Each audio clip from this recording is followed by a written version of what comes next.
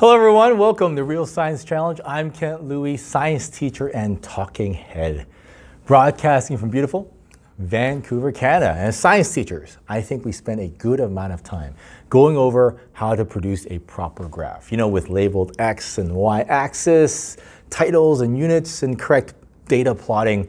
But how much time do we spend teaching students how to analyze a graph when one is put in front of them?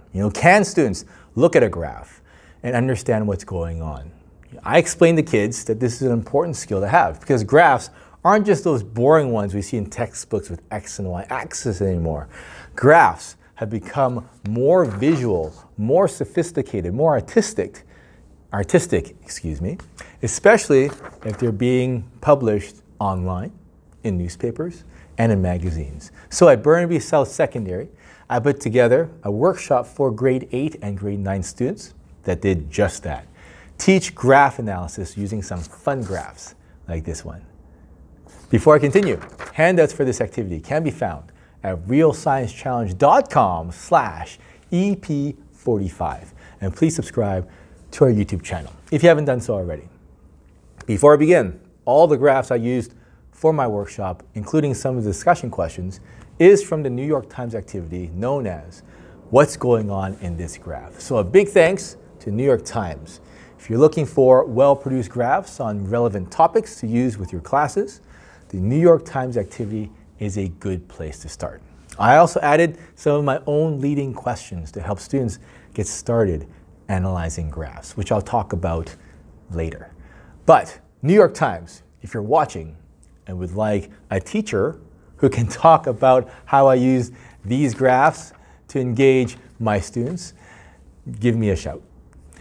As for graph analysis itself, first, I give students this handout and tell them that we're going to answer these 3 big questions on the first side of the handout when analyzing a graph. These questions come from the New York Times activity. Questions like, what do you notice?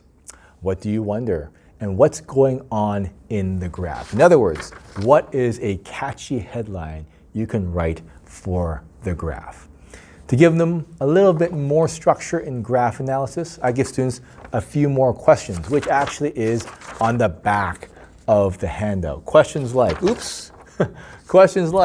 what type of graph is it? What is being represented on the X and Y axis? What are the units? And what's the relationship between X and Y? Then we go over a couple of examples together. Examples like this one.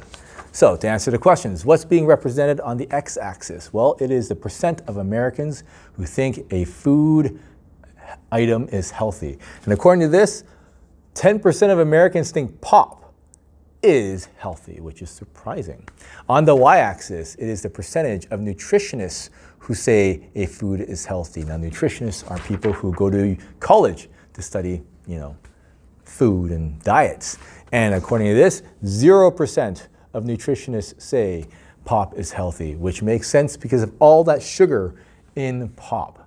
Now, what's interesting is what are foods that both regular Americans and nutritionists can agree on is healthy. And that's found way up here in the upper upper corner, which is apples and oranges, but 100%. And other things they agree on, like hamburgers, way over here, 30% of Americans and 30% of nutritionists say hamburgers are healthy. Now, are there any foods on this graph where regular Americans and nutritionists don't agree? That would be foods that aren't on this line, this linear relationship. That would be things like this, granola and frozen yogurt. They don't agree. This is something we notice. So to answer the questions over here, I wonder why.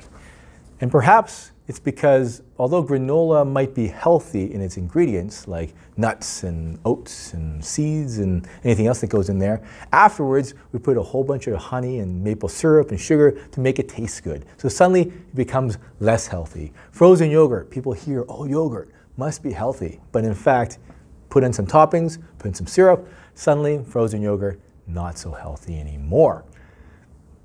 Now, going back to this, what is a catchy headline that captures the graph's main idea?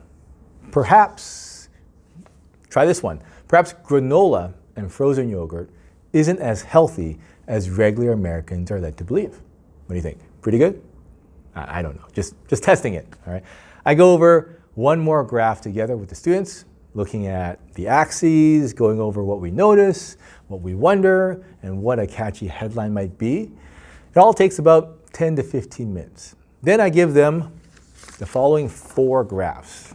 All right, this one, and a couple more. And I get them to work in groups to analyze and write a catchy headline for. It takes about 10 minutes, 10 to 15 minutes. After, I get 3 groups to share their headlines, going over each graph one at a time. And during my workshop, I had teachers supervising, and I got them to also vote for the one headline out of the 3 that they thought was the catchiest for that graph. Group members got a small chocolate, a Hershey Kiss, as a prize. Now, kids liked it. They liked figuring out what the graphs said, writing a catchy headline, and of course, they liked the candy. And from a teacher's perspective, it was a huge win because students were really engaged in looking at the graph, figuring out a relationship or a story they can capture in a headline. And the idea of a catchy headline is also very creative. It's a less formal, high-impact way of having students work through a graph. That's it for this episode. Please smash the like or subscribe buttons below or leave a comment. Handouts, once again, which include these graphs and the questions, can be found at realsciencechallenge.com/EP45. Thanks for watching, and let's talk science again soon.